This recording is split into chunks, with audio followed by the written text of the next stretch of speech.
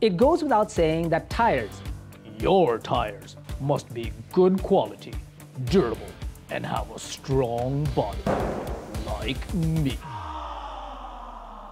But in all seriousness, it is so important to get yourself a good quality tire.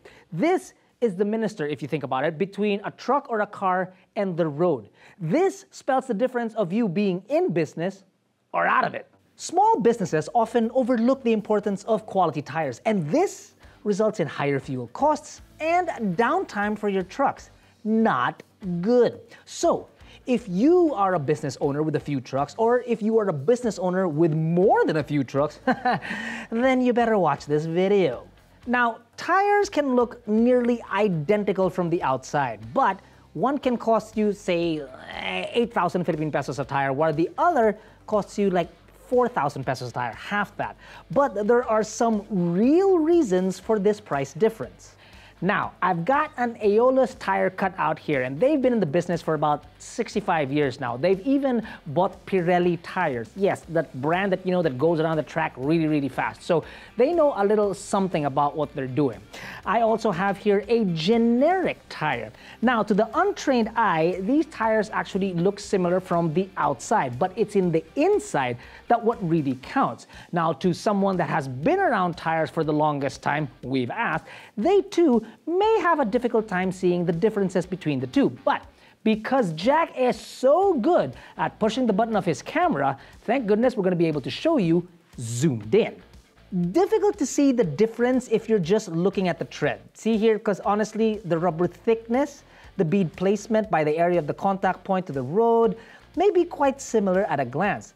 It's when you compare it to a good quality tire like Aeolus where the difference can be seen. Now, on the generic tire, you can clearly see the gaps in between the beads. You see that, where the black is? It's like they just simply bunched it together, figured, bahala na si Batman, and then called it a day.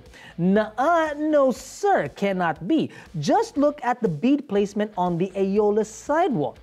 It's structured, hexagonal, with a purpose even. It's not all over the place. Now, this isn't the only thing that goes into building a tire. Of course, there's material quality, material choice, manufacturing processes, quality control, and more that go into a true quality tire. Tires also happen to be the second most expensive expense that truck owners have, second only to fuel. Now, hear me out. Good quality tires, and I mean good quality tires, help maintain tire pressure. In turn, gives you better rolling resistance. Now, if you're asking what exactly is rolling resistance, I thought you'd never ask. Science time. Rolling resistance is equal to F over G. Now, where F is the force necessary to pull the axle of a tire horizontally in the direction of travel, and G is the vertical load on which the tire is assumed to roll on a flat surface. Did you get that? Yeah, neither did I.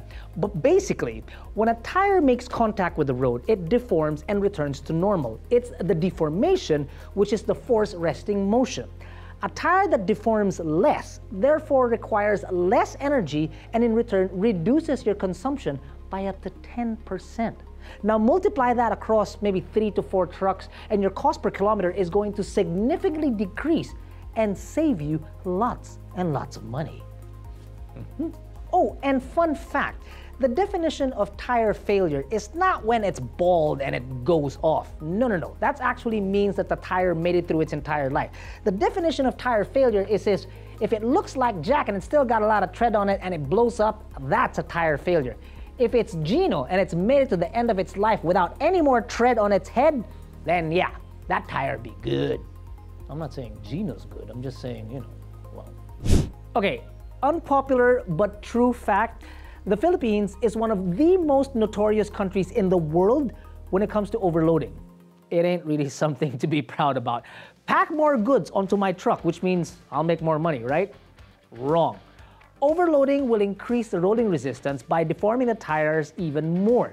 This additional increase in resistance will cost you more in fuel. Even worse is the likelihood of a tire blowout, which is not only dangerous, but means your truck will be off the road, losing you more money.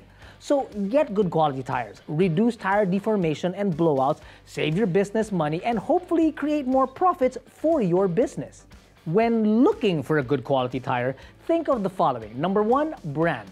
Are they a well-known brand? Are they involved in motorsports? What's their reputation? Number two, quality. Ask about construction, tread wear, tread design, technology, water evacuation, load-bearing capacity. It's never a case of just, it's the black donut, pwede na yan. No. And number three, it might cost a bit more, but think of the cost per kilometer, which will overall make buying the more expensive tires the cheaper option in the end. Think about it. Thank you to our sponsors, Aeolus Tyres, for showing us the ins and outs, literally, of a good quality tire. The wheel may have been man's greatest invention, but the tire made it better.